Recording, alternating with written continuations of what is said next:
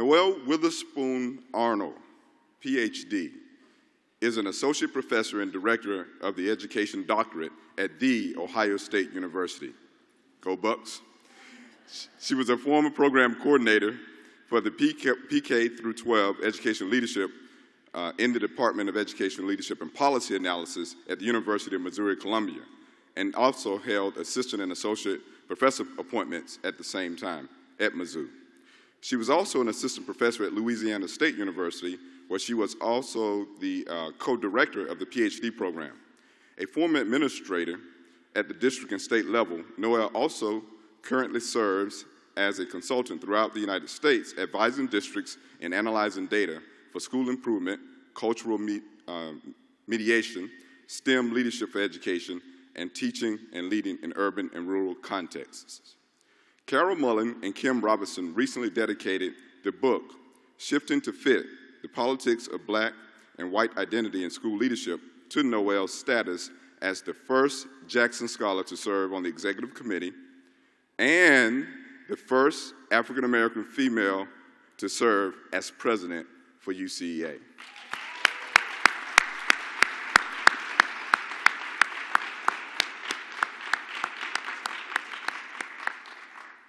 Noelle has over 40 publications, and her articles have appeared in the Journal of Higher Education, Teachers College Record, International Journal of Leadership in Education, International Journal of Qualitative Studies in Education, the Journal of Education Administration, History, Equity, and Excellence in Education, the Journal of Negro Education, International Journal of Educational Reform, and the Journal of Educational Administration, just to name a few. Noelle has, count them, 9 books published or in press, including Ordinary, Theologic, Religio Spirituality, and the Leadership of Black Female Principals, Anti-Racist School Leadership with friend Jeffrey Brooks, and the Critical Friends Expressions for Education Leadership with Sarah Dean. Most recently, Noelle completed the International Handbook of Urban Education Leadership with friends Mohammed Khalifa, Azadeh Osanlu, and Cosette Grant Overton. Noelle is currently the series editor of the New Directions in Educational Leadership, Innovations in Research, Teaching, and Learning, along with series co-editor Emily Crawford for Information Age Publishing. Noelle was also an assistant editor of the International Journal of Leadership in Education. Noelle is currently conducting 2 studies on the role of urban principals and student health disparities in educational leadership and crisis in disaster areas. She is busy. Noelle is a 2-time nominee for both the Jack Culberson Award for the University Council for Education Administration and Division A Emerging Scholar Award, American Educational Research Association. She is the recipient of the Outstanding Reviewer of the Year 2009-2010 Journal of School Leadership and honorable mention in the New Digest International Who's Who in Academia's in 2013. Noelle has served as expert on a number of issues in national research. So with all of that, I can just say as a friend and as somebody who has been supportive and been a leader on the executive committee and of this organization, Noelle is just fantastic. So I'm very proud to have known her and to watch her really ascend to the position of presidency. So with that, we're going to invite someone to come up. We would like to invite a person who was a Jackson Scholar with Noelle to give share a few words. Her name is Letitia Reed. Letitia, come on up. Letitia wanted to contribute to this introduction because she knows just how much the Jackson Scholar program, the Jackson Scholars program has meant to Noelle and how much Noelle believes in student advocacy. Foremost, Letitia has personally seen Noelle undergo risk to create dignity for others.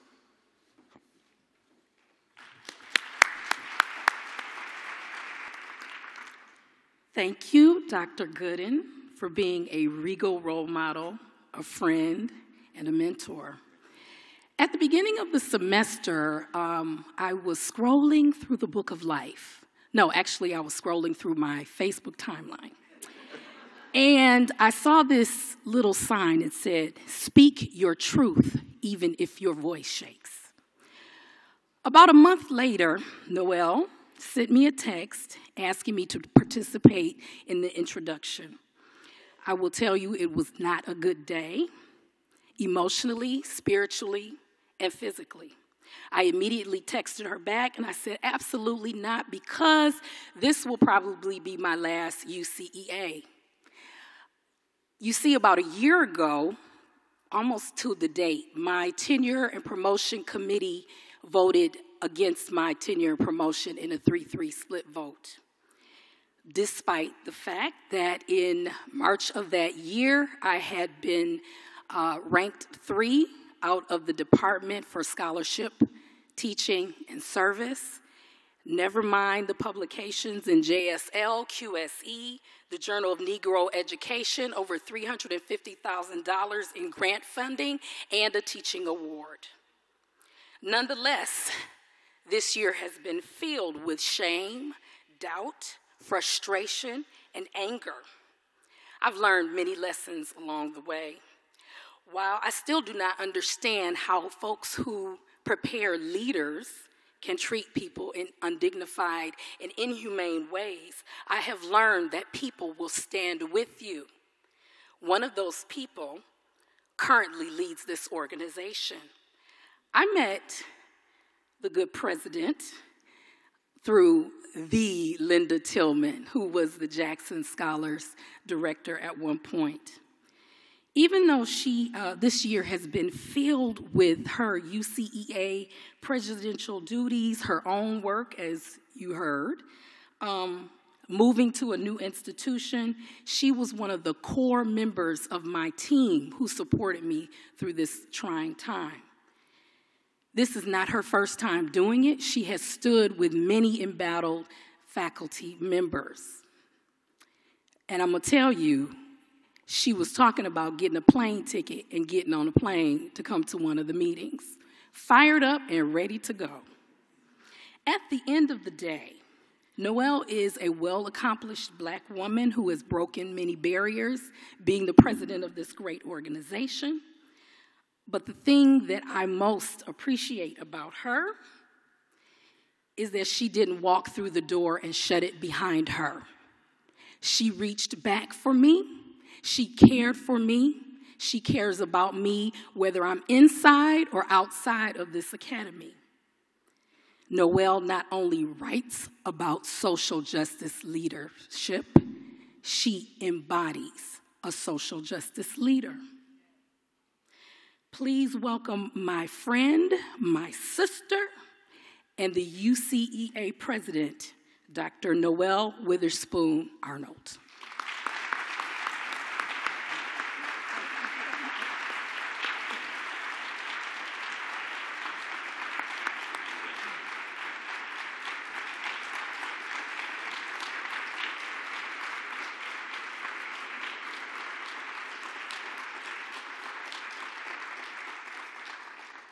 So, yes, I have my sexy voice today.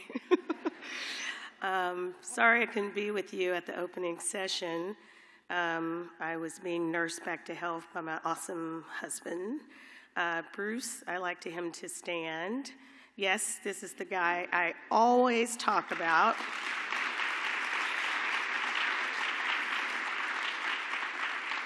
My own personal Florence Nightingale. He's just good at everything. He's annoying. Yeah, he fixes our car. He just reads a manual. He takes piano lessons. 2 months, he sounds like he's been taking them forever. But I'm really happy you're here with me, honey, and I love you. So I blew off tons of people yesterday because of this voice. But anyway, the great thing about feeling like you are near death the day before, you're not nervous about your speech anymore. So one of the things one of my good friends said, just look out at the audience and pretend that everybody's in their underwear. And yeah, that wasn't a good idea. So I have to thank Mark Gooden for just the awesome introductions. I've said it before, Mark. You've just been pro-Noelle. You pick up the phone when I call.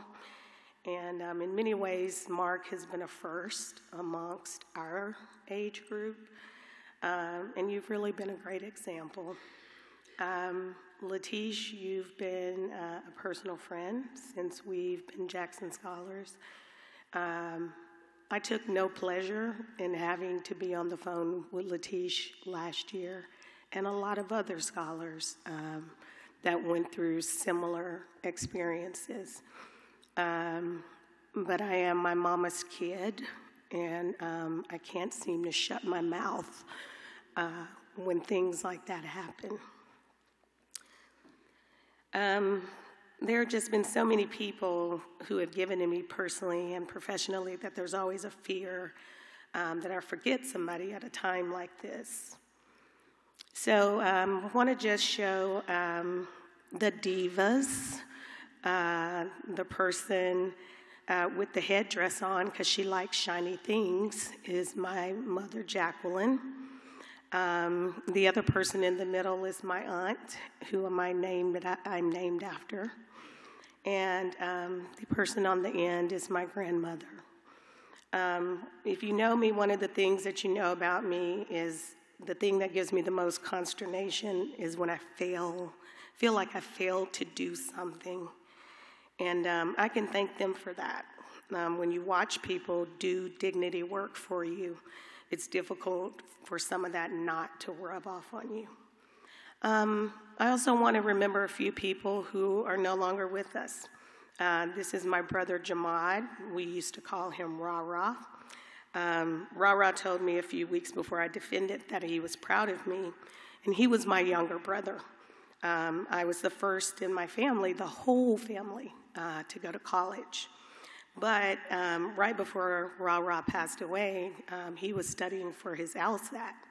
And so I like to think I sort of had something to do with that. I'm not saying this for me. I'm saying this in praise of him. He had an amazing spirit and an amazing heart. And Jamad passed away from the heart defect that he was born with 2 days before I defended my dissertation. But I went in that room. I said, I'm not postponing this. This is for him, and I'll break down later. This is my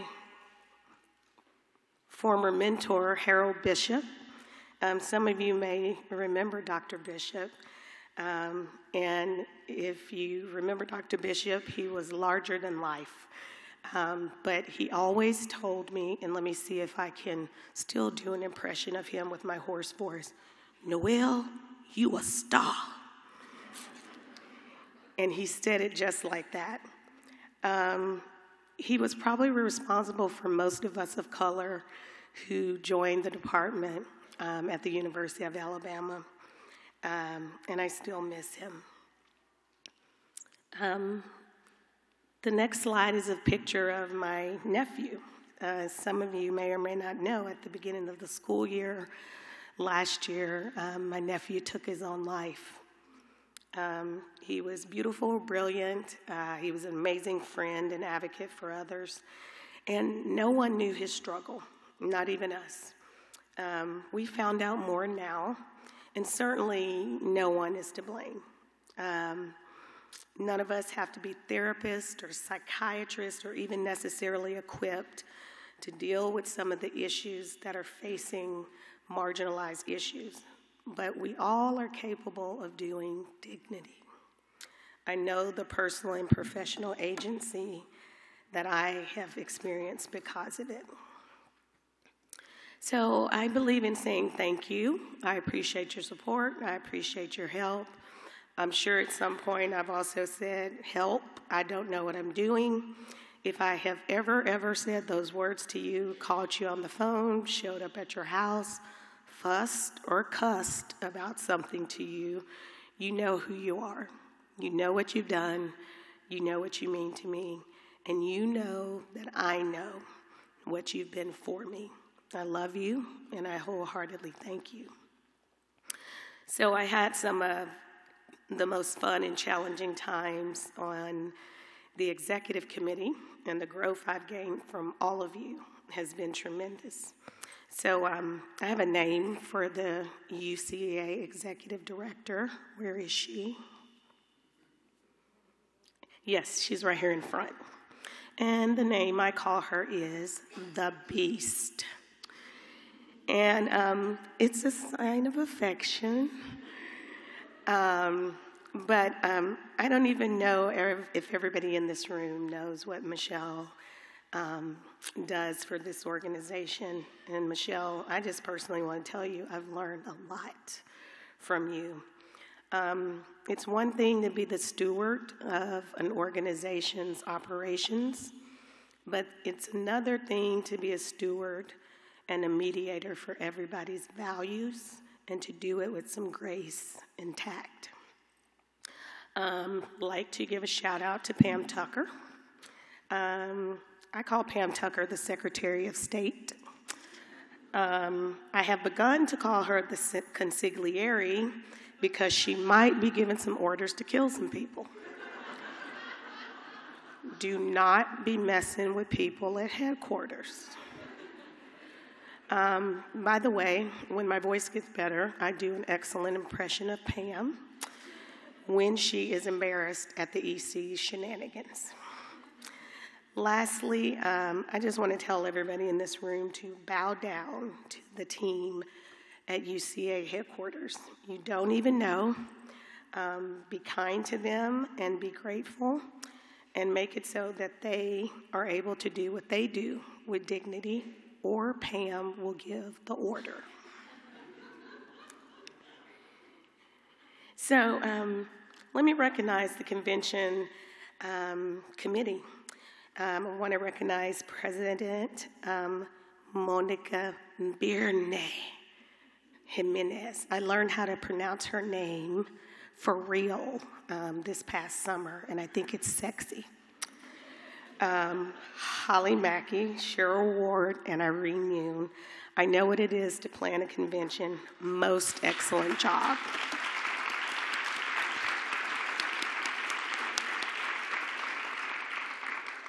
So I also ask that you indulge me while I tell a few stories that might center on kids, organizations, or colleagues, my family, or other things.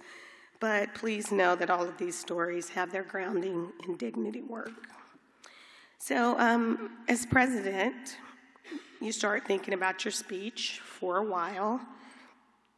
Malu Gonzalez said to tell my story. Andrea Rohrer said to speak about something you're passionate about. Monica said to decide how much of me I want to reveal. Cindy Reed said to talk about my work. So in some ways, I'll do a little bit of all of this. Last year, I think Mark did good and did such a service to the organization by reminding us all of the history of UCEA and ways in which we have evidenced the efforts of equity. However, this year, I want to engage in the inquiry process that UCEA governance has initiated, and have you consider the value and the promise of UCEA. I want you to also consider your role in the continuing evolution of the organization. And so with this speech, I aim to accomplish 4 goals. The goals are to discuss what I feel is we're living in a time of dignity disparity. I also want to discuss the intersectionality of meaningful risk and courageous movement. I also want to discuss what I think we can learn from the movement generation. And finally, I want to discuss placing dignity at the core of our work. I see Dakota Irby sitting up here, and I have to give a shout out to Dakota Irby because I started reading his work on dignity, and I have to let you know I didn't just take your stuff, but it inspired me to start thinking about what I do in a different way. So Dakota, just stand up, let people see your face.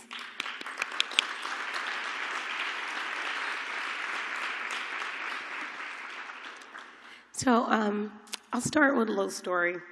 How many of you have freaked out the first time you heard your mother's voice come out of your mouth? You saw the picture of my mama.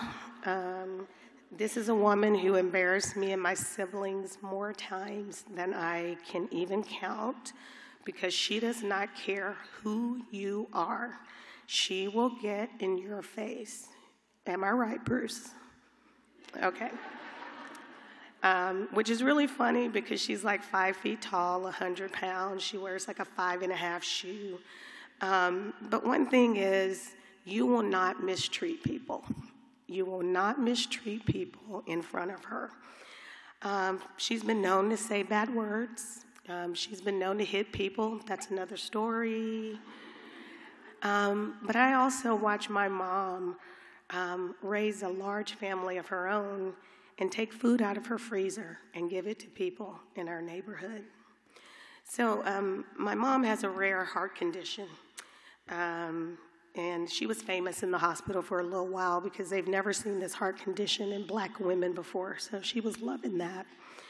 But she had her first heart attack in 2007. And of course, they called the ambulance.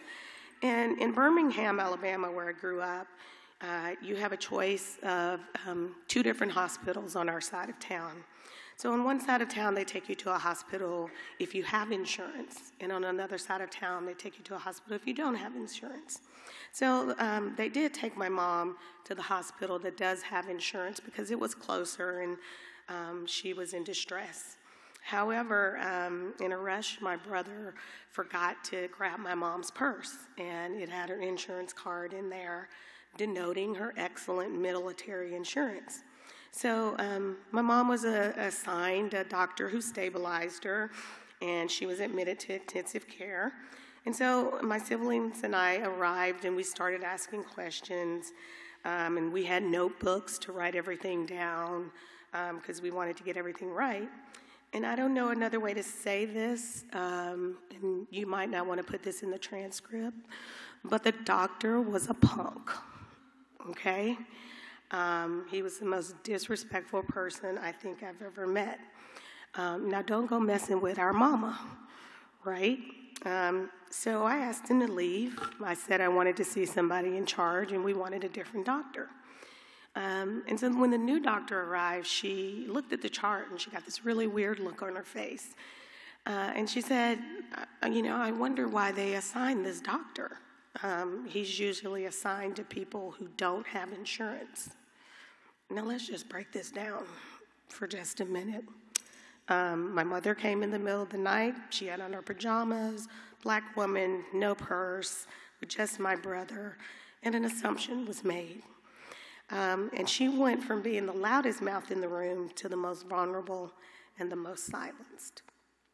I tell you this story because these things happened right when I got my job at LSU in 2007.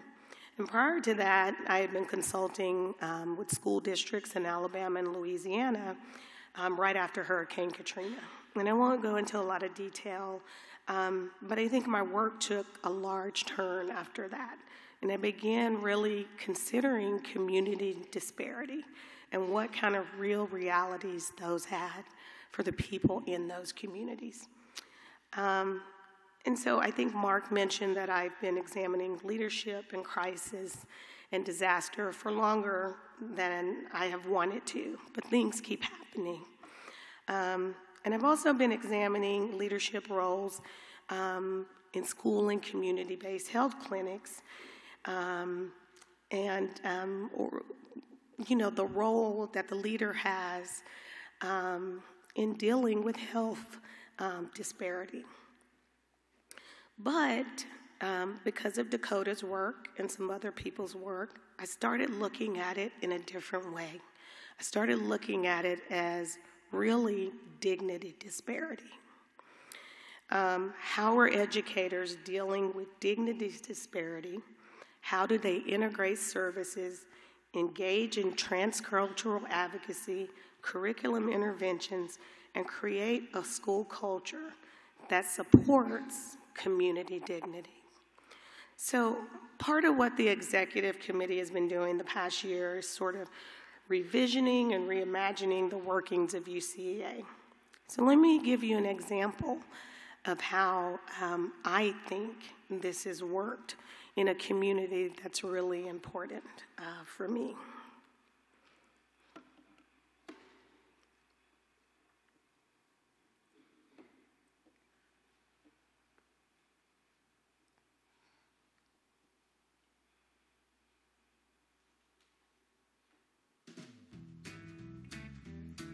I've lived in Woodlawn practically all of my life, except for the times when I left. So, excuse me, you see I have my medicine cabinet up here on the table. But thanks for indulging me in looking at that video. I know a lot of the people that are in that video. I grew up in Woodlawn. I went to Oliver Elementary School. I went to Woodlawn High School, and I invested in a lot of what they've been doing because, of course, that community means a lot to me. When my mother was growing up, Woodlawn was considered the white middle-class community. She could not attend school there. So she, even though the school was a few blocks from her house, she had to pass by that school and go to Hayes High School, which was the black high school. Fast forward a little bit, my mom's younger siblings went to Woodlawn, and more black athletes attended Woodlawn. It's another story. In fact, my cousin, the daughter of my aunt, who I'm named after, was the first black cheerleader at Woodlawn. So fast forward a little bit more, white families had moved on, businesses left the community, and there were troubling statistics in the school and the community. And fast forward a little bit more. Sally will tell you that this has not been an easy road. When I emailed her a year ago, here is how I wanted to characterize what I think they did. Fundamentally, I think it began with an appreciation of what was great about the community and schools, valuing the dignities and destinies of individuals rather than counting all the risks, because a lot of people did, and prioritizing and revisioning and restoring over remaining where they were. And I'm going to give a plug for UCEA's AI mission. And so some of you know that UCEA has been participating in appreciative inquiry. Don't roll your eyes. But part of what this appreciative inquiry has been taking us to a different level in thinking about UCEA and what we want to see it do. And so there have been these 4 questions that we've been asking ourselves as an EC, but also that we've been doing with the PSRs. And so if you don't know about the appreciative inquiry process, I encourage you to ask your PSR about this process. But one of the things I think we've been doing is thinking deeply about UCEA's mission, how we advocate and affect change for underrepresented groups, the significance of participation in UCEA, and how UCEA can continue to evolve to positively impact educational leadership and policy. And there were some themes that came from that process. And now we're at this stage of what is called provocative propositions. And it sounds sexy. And even though these provocative propositions sound sexy, I think it also comes with a little bit of risk. Helen Keller once wrote something that I think makes me understand my mama a little bit more. She wrote, "Character can't be developed in ease and quiet." Don't get me wrong, I like ease and quiet. I'm an extrovert, I'm an introvert who masquerades as an extrovert, and you've heard me say that. But anyway, I got this idea of meaningful risk and courageous movement from her.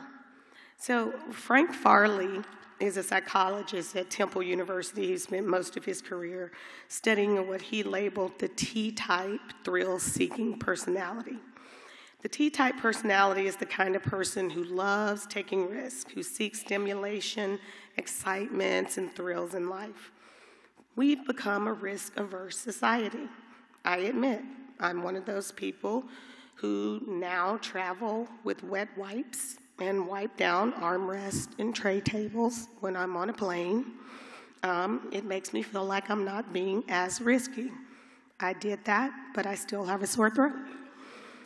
I have chronic migraines, and I'm on preventative medicine. I've taken them for a while now, but I read over the paperwork the pharmacist gives me every single time. It says the same thing, but I read over it every single time because I want to make sure I didn't forget something that could kill me. But can we really rearrange ourselves in such a way that we avoid all risks? How many of you have ever used a vending machine? Raise your hand.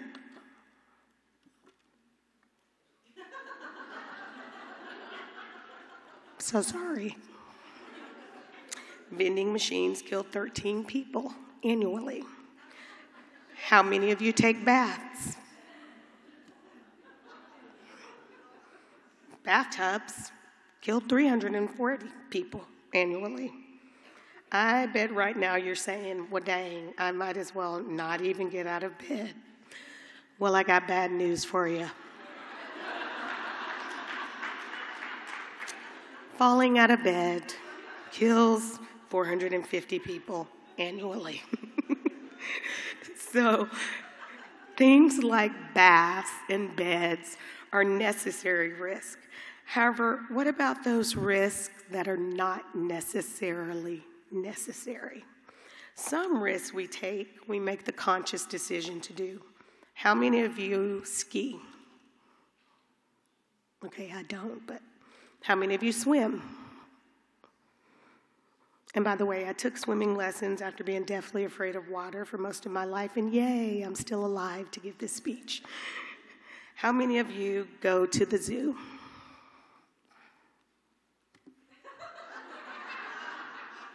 So sorry. Hippos kill 2,900 people annually, and they're so cute. But my point is that these are risks you're intentional about taking. You choose them. But being a type T personality doesn't necessarily equal taking meaningful risk. And what if you don't have a type T personality? You're still not allowed to be a bench warmer. And how does an organization even become meaningful risky? What does that even mean? Mona Lisa, not Mona Lisa, reveals that many of our strategies and initiatives that we think are risk and resistance are really more so just accidental, just resistance byproducts, unintended spinoffs that we like to constitute as movement. These strategies are only mere adjustments. She says that there must be deep paradigmatic revisioning for these strategies to become meaningful. Any collective action involves the calculation of the advantages of risks and is geared toward meaningful goals. So meaningful risk isn't always about formal or informal sort of protests, but movement occurs when we are intentional. So the first thing I think we do is rethink words and languages of the organization that say to a watching world that we are risk averse. Does the language of our bylaws and policies, or does the language of our conventions say that we color outside of the lines?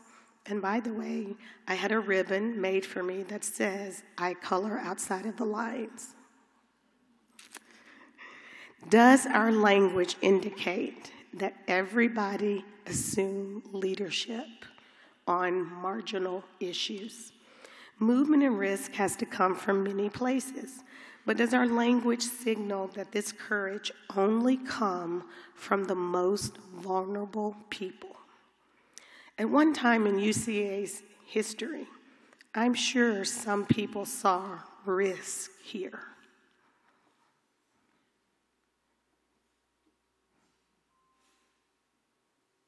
Do we know who these people are? Famous firsts. First African American president. First LGBTQI president. First Latino president. The Jackson Scholar Program. Our own executive director that we have now, first female. Again, movement and risk has to come from many places, but in what ways does our language signal that this courage only comes from the most vulnerable people?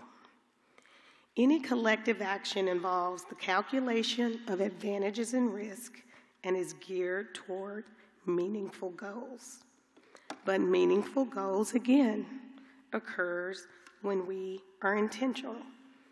I think back to what Letitia was saying earlier about tenure and promotion. I spent all of last year in hearings with people in our field who were denied tenure and promotion. A lot of these people were people from marginalized groups, and I couldn't understand it. Because by all accounts and purposes, their CVs were amazing. I'm not just saying this because I love them, but I'm saying as a field, in what way have we said that this is not acceptable to do this to our people? Hello, can I get a witness? Right? And what I think is happening is it's happening more in educational leadership departments. There's something about our field that's becoming devalued in these AAU metrics and in other type of metrics that seem to matter in universities. And I think it's going to take more than just one or two voices saying, these are our people. There's scholarship here. There's worth here.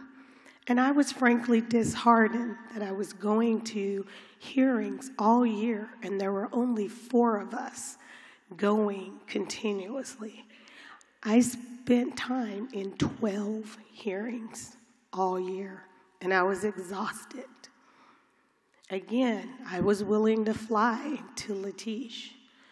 But what I wanted to see was more people in our field say, this isn't okay. These are our people. And where I found that the most courage was coming from in having those conversations were the very people who were the most vulnerable in those situations. I'm going to leave that right there.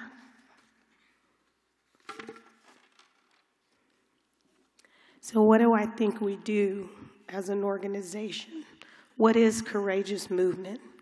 We normalize risk. We get rid of words that have become ambiguous.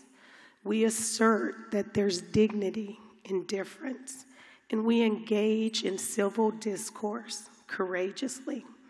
The individuals that I showed you on the previous slide, they highlight this organization's journey to normalizing risk and recognizing dignity and difference.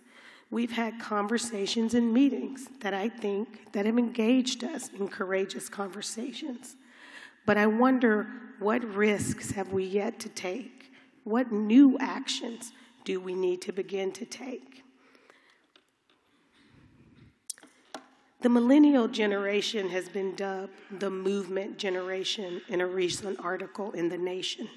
And by now, you've all seen the events at my former university, the University of Missouri. I ask right now that you put aside your personal opinion on what is happening. First, let me say that I will sick Pam on you. But there are many people there that I love. including faculty and students, and my heart has always been with them and continues to be. And I want to recognize the people I worked with in the Educational Leadership and Policy Department. I was privileged to work with critical and compassionate folks whose work was congruent with their lives. I've now been at The Ohio State for 4 months, 22 days, and 37 seconds. Don't be impressed, I'm not that accurate. But I'm lucky once again to work where I think every meeting has been centered on taking care of students, and I appreciate that. And let me just say to the Mizzou students, I see you.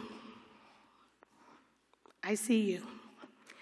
And to others who are in similar places, I see you too. I remain in contact with students and faculty who've been involved in the movement at Mizzou and ask their permission to mention these happenings today.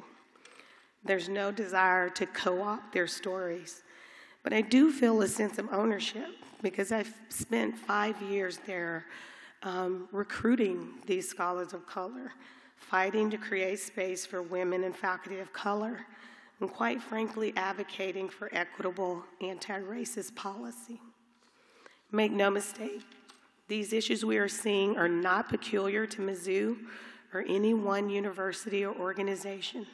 The work has to be done and has to continue everywhere. The Pew Research Center describes millennials as America's most racially diverse generation. In a recent study by John C. Rogowski at Washington University and Kathy Cohen at the University of Chicago indicate that the issues raised by activist groups such as Black Lives Matter did not spontaneously emerge in response to the shooting deaths of Trayvon Martin and Michael Brown, but rather reflected widespread experiences and beliefs among young people of color. Another disturbing finding is that a majority of youth of color experiences have been largely shaped by violence, including physical, social, economic, and political issues such as unemployment, health care, immigration reform, crime, community policing, incarceration, and issues with the legal system. Moreover, the entire millennial generation has been dubbed the movement generation. Is it any wonder that they've been named such when trauma after trauma, indignity after indignity have defined the late adolescence and early adulthood of their generation? I asked a few of the graduate students and some of the Jackson scholars to give a few quotes that I wanted to share with you today. And here's what they had to say. To be a person pushed into the margins of society, every single move you make is one of calculated risk. The reason we take risks, the reason we continue on in the movement toward justice and equity as defined and constructed by those who are marginalized and minoritized within our society is for the love of those gone,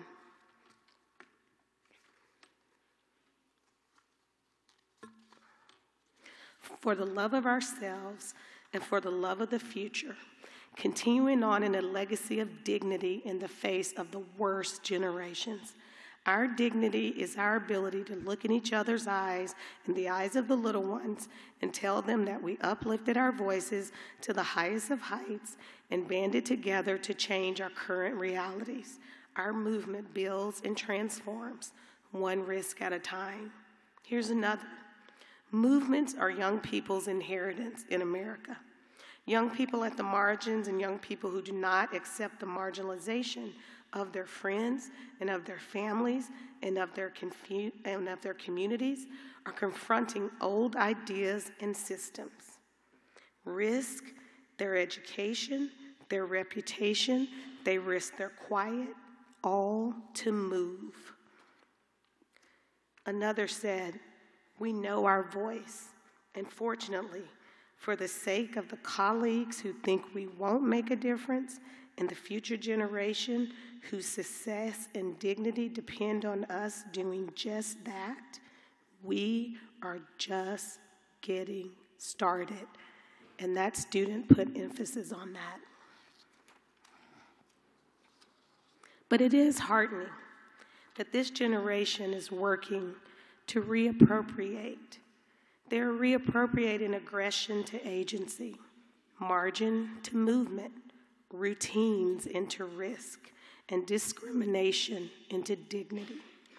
I was contacted recently by several media groups and individuals on the MU campus for my input on some of the issues. And here's what I said. And at first I didn't want to say anything because I was feeling all the feels, you know. But one of the things I said was, ask before you ally. Anna Post once said, we have a way of opting into others' environments when we are really there to listen. Diversity is nothing without anti-oppressive policy. Policy outlasts platitudes. Do not conflate issues. There is no doubt that injustice anywhere is a threat to justice everywhere. However, take care not to conflate issues. It's okay to just let race issues be about race. And lastly, and this is where I felt a little bit of consternation, for God's sakes, be honest about your intentions. Do not use a legitimate and very real issue as an opportunity to advance your own agenda. If you have a demand that has nothing to do with the issue at hand, do not capitalize on that crisis. Before you opt into others' environments, ask yourself a simple question. What is your objective? Those living in what I call communities without capital grow up and learn in spaces and places where they experience multiple assaults to their sense of dignity. And their living and learning emerge from experiences in indisposed places in which schools are located and the dynamics of the schools and classrooms themselves. Former Secretary of Education Arne Duncan recently said this in response to South Carolina school officer Ben Fields flipping a female student backwards from her desk and throwing her across the room. If we want to maintain the trust of parents and communities in our schools, we must start by treating our children with respect and human dignity. Duncan's quote is prevalent now more than ever. And here's the sad part. There are just too many examples.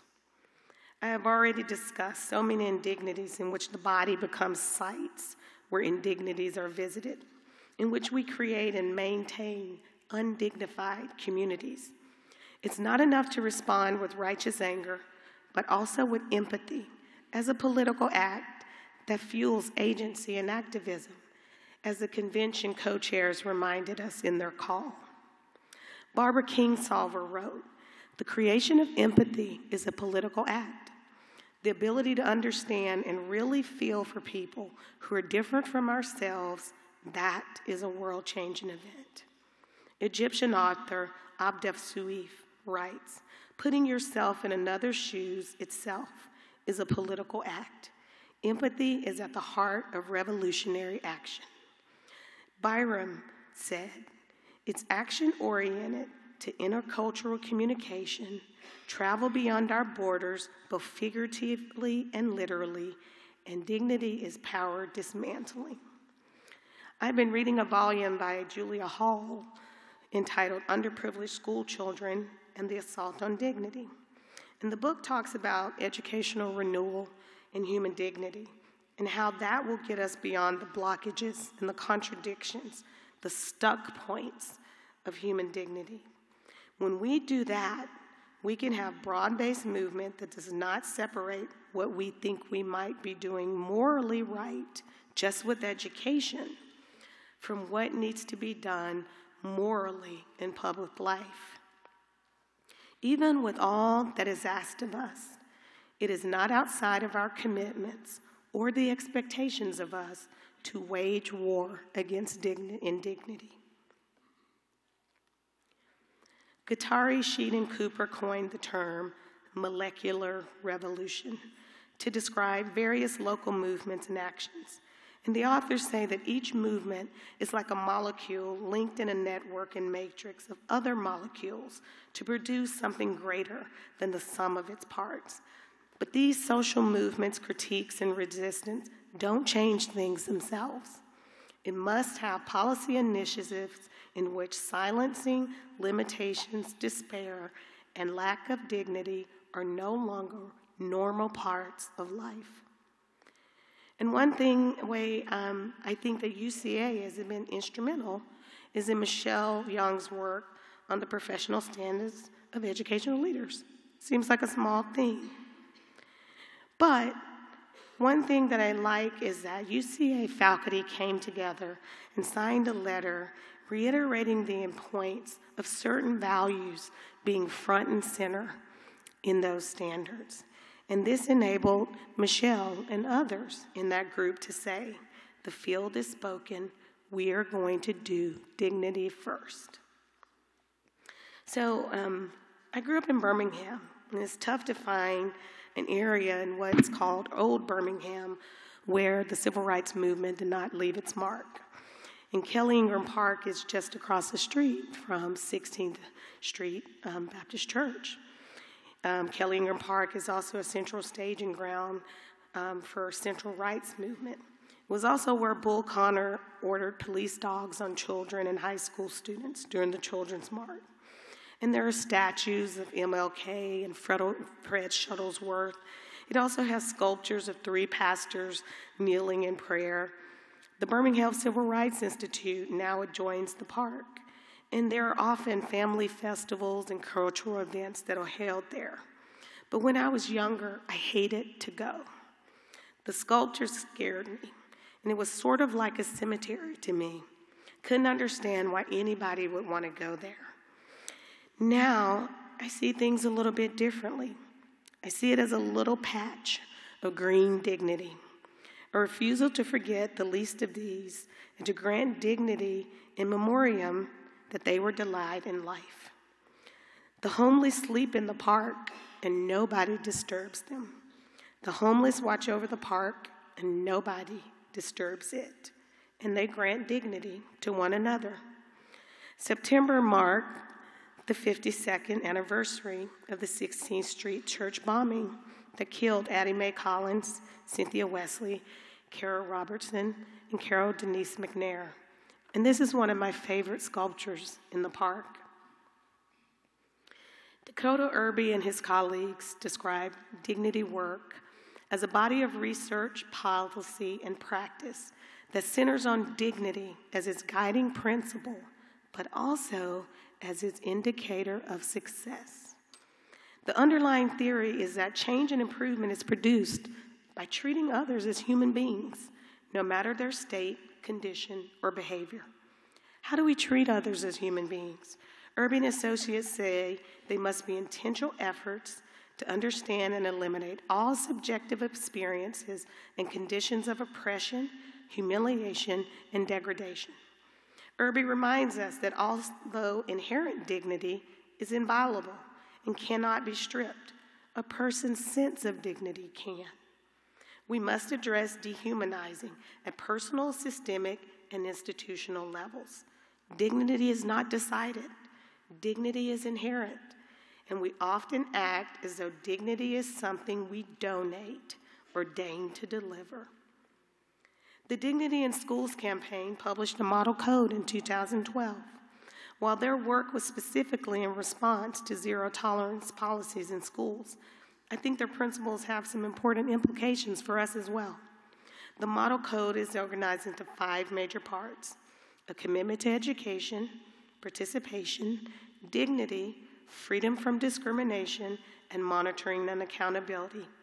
And for us, it might mean educating around marginalizing issues, participation through investment by dealing with tough issues and not just expectation for other groups to do it, incorporating dignity as an explicit value and goal, creating anti-discriminatory practice and monitoring our progress on these issues, but also holding one another and the organization accountable when we fail to do so.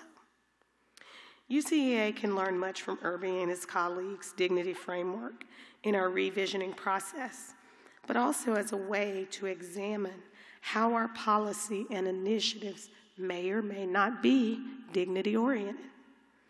So let me begin with a few things. UCEA is a consortium focused on leadership preparation, policy, research, and practice. But I like something that we've been discussing more often in the executive committee sessions, and that is our status as a nonprofit. And Gail says nonprofits have a call for a humane and noble purpose. First, I'd like to recognize a small group of individuals who came together, I did not forget, and conceptualized the Jackson Scholars Program. I am fully convinced that any big part of any perceived success that I've had, and I'm convinced that it indeed was the making of a movement in UCEA. I personally thank you.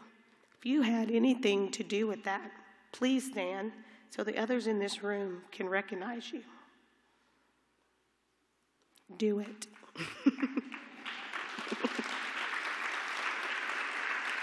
I know Malu Gonzalez is in here. I know some other people are in here. Anyway, you are why I work so hard, take on 1 million Jackson Scholars and too many dissertation advisees. I know the importance of and feel a responsibility to pay it forward with a vengeance and until it hurts. Thank you to all the Jackson Scholar mentors. Bruce Barnett, I know you're in the audience. Let me acknowledge you are a great Jackson Scholar mentor. Bruce, stand up.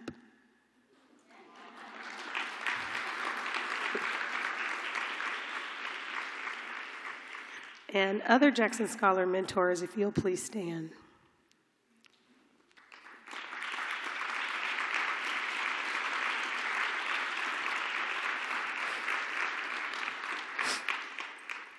You are so important to this process of doing dignity. I just want to encourage you, when you're exhausted from all you do, you can't read another dissertation or return another email or phone call. Do it one more time for your Jackson Scholar. And certainly all the graduate students are important and deserve our attention.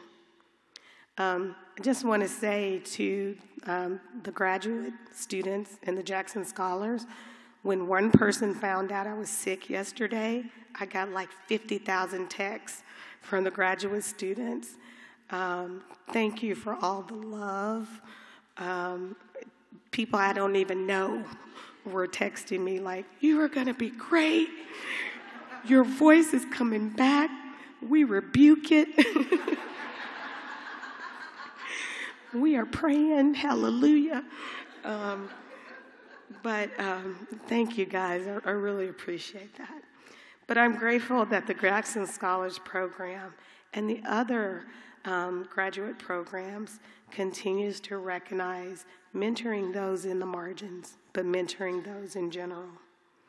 My immediate thought in response to the convention theme brings me to another term that is not necessarily an explicit part of the theme, but certainly captures the spirit I would like us to consider. The term is transpersonal. The transpersonal is a term used by philosophy and psychology in order to describe experiences and worldviews that extend beyond one's own personal level of psyche. It has been defined as experiences in which the sense of identity or self extends beyond the personal to encompass the wider humankind, life, or cosmos. And this is what I thought of in response to this theme. This is what I have thought about in thinking of Paris or the bombing in Nigeria just this week. The second thing I've thought about is that transnational concerns are not the concerns of people over there. When we shift our focus and see leadership and education as pillars of dignity that impact the world's children regardless of any one nation state. It forces us to cultivate diverse strategies for who we partner with, inclusion strategies, and methods of understanding among different groups. So what are UCEA strategies we have yet to find? Who might we partner with? Who and how do we include? What are our methods of understanding? Benjamin Lamott said, respect and dignity are not just feelings, they are actions. We have to do dignity. Make bearable the indignities of everyday life. It is my hope that we all turn into my mama, that we invoke, intervene, and we interfere. Thank you.